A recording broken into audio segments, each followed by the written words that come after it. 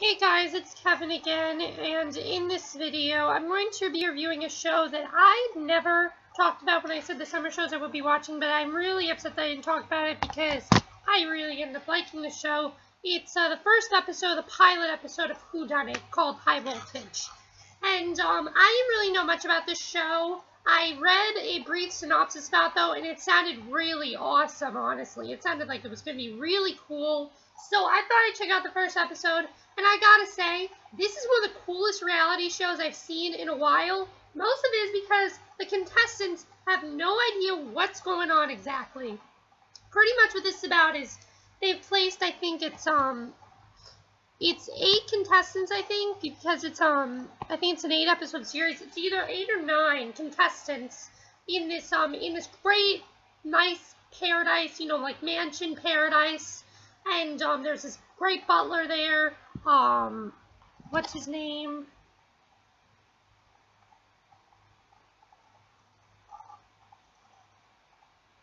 I'm trying to look it up. Just hang on a second.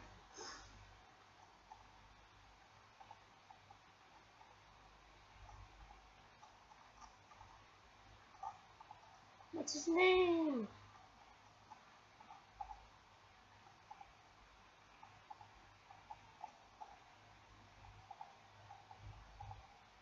I don't remember the guy's name, but they have this really great butler there.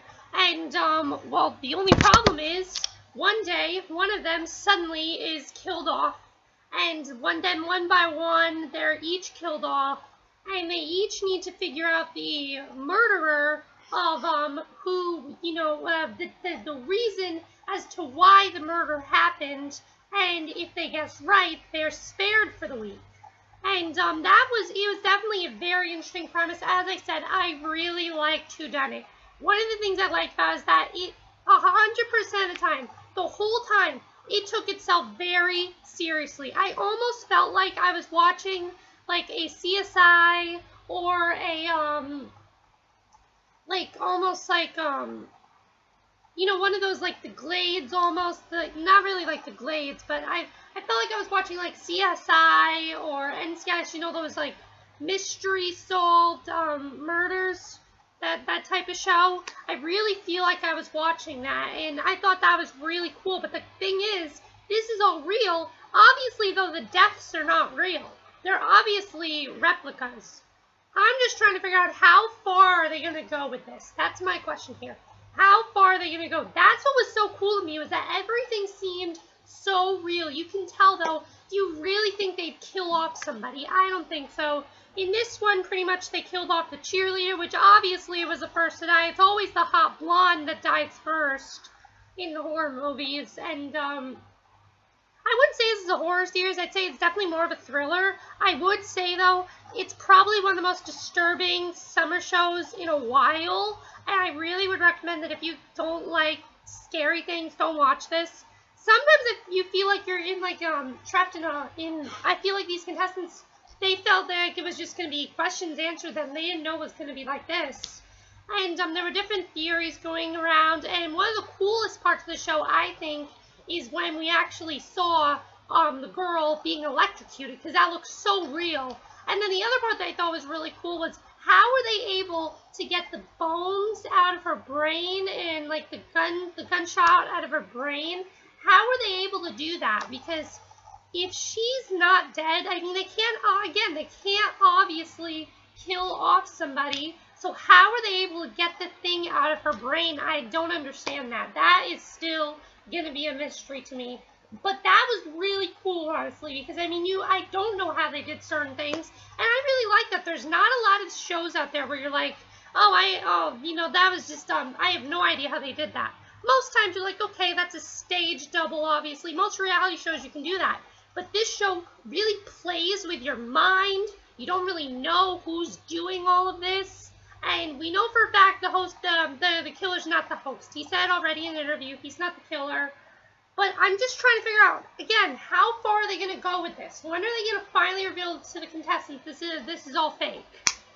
I just really would want to see that. I'm glad that they did not reveal the killer. They're not going to reveal the killer to the end of the season, because the end of the episode, there was this fire alarm that went off, and one of them did not return. We saw them on fire, and then they fell into the pool, basically drowning.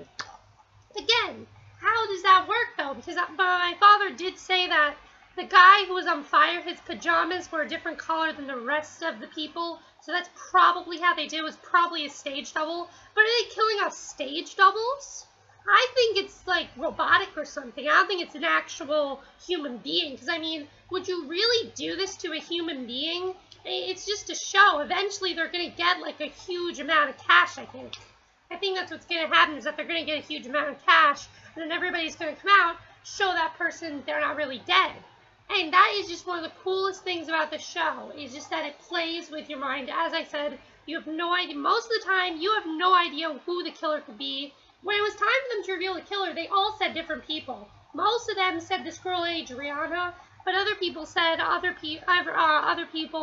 I have a feeling that the girl who got spared, maybe she was the killer, but I don't think that's it now. I did think it was cool, though, with at the end, they have these envelopes, pretty much. And one by one, the first person gets spared, but then one by one, everybody else reads it. It's either spared or scared. If you get scared, you're in risk of dying, pretty much. But if you get spared, you're good for the week. And I think it's going to be very cool to see how this goes. I feel like as time goes on, we're going to get more scares than we get spares.